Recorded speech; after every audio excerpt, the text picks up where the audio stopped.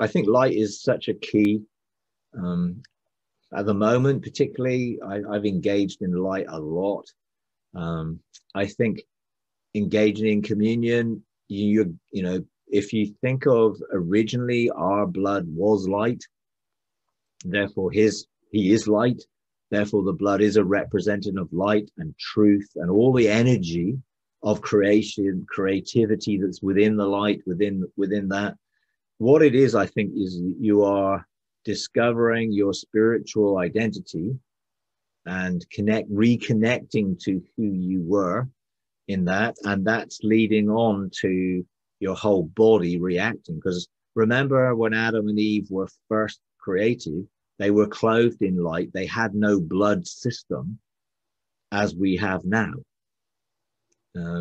because they were clothed in glory or light, and the light was able to contain their physical body and soul.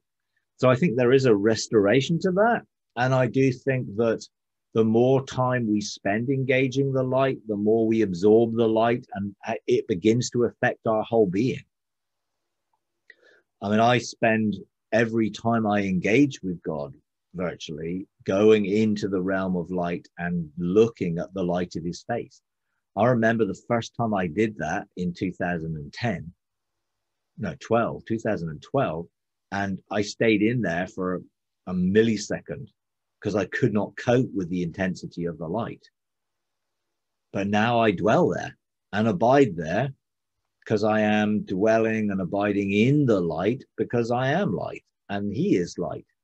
And the truth, the light of truth, the light of love. There's so many ways of describing the outworking of light, you know, quantum light in terms of the fabric and building blocks of all reality. You know, there's so much to it. But I do believe that it will have a physical effect, and communion has a physical effect. And probably you're just discovering one way that it's having an effect. Because when you take on the body and blood of Jesus, you are taking in the light and the truth and the energy of his being, you know, and light is electromagnetic energy, you know, at a particular frequency. His frequency obviously is the highest value of light, if you like, which means the highest value of truth or enlightenment and the highest of everything. You know, it will be the fastest of light. You know, it will be pure, unadulterated light. And how could we not be affected positively by dwelling within the realm of light? And sometimes it is just pure emotion. I mean, I think I was engaging this morning in it, and it was like pure emotion I was feeling, overwhelmed with pure emotion that within the light, because it was light that was shining on me, but it was emotion I was feeling. And sometimes when I engage in the light, it's like I'm absorbing truth. And then I can release the light of truth, because freely we can release that light into the earth, you know. And actually, does not the earth really need truth at the moment? With all the deception and everything else that people are living in, the light of truth is absolutely vital to bring people into a reality. So I think you're discovering, you know, some of the true identity, and that's affecting your body in a very positive way.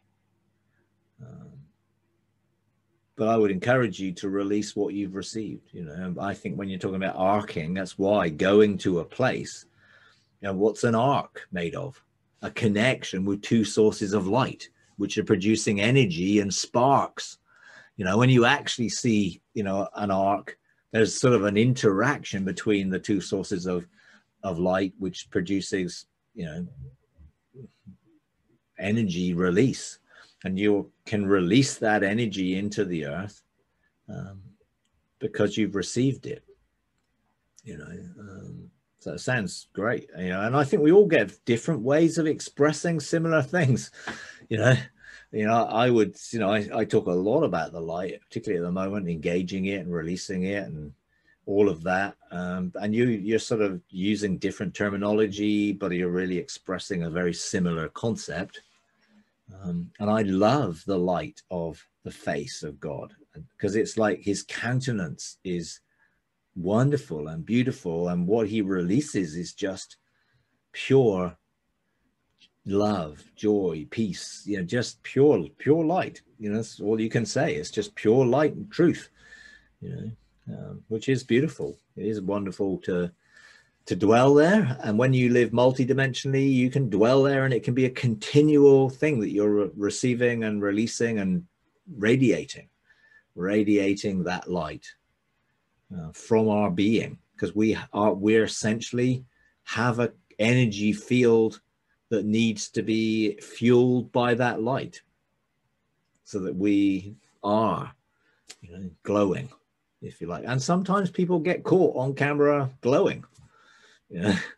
You know, would freak a lot of people out, obviously, if we're all going around as glowing balls of light or whatever, and that's what they see when they see us. So they generally don't see that, but you know that people talk about people glowing or giving off positive vibes or positive energy or an aura of peace, or, you know, it's all sorts of terminology for it, but really it's releasing the light of who we are, so that people can generally see the real us, not just our physical appearance, but our emotional appearance and our spiritual appearance, and the energy of what's flowing, rivers of living water flowing from our innermost being, which is a flow of light energy. It's not real water, just a description, because water represents something, but in reality we're talking about the river of life is crystal.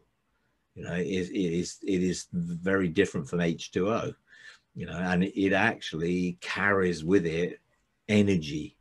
You know, when you drink from the wells of salvation, you're drinking Holy Spirit light energy, and it enhances our energy.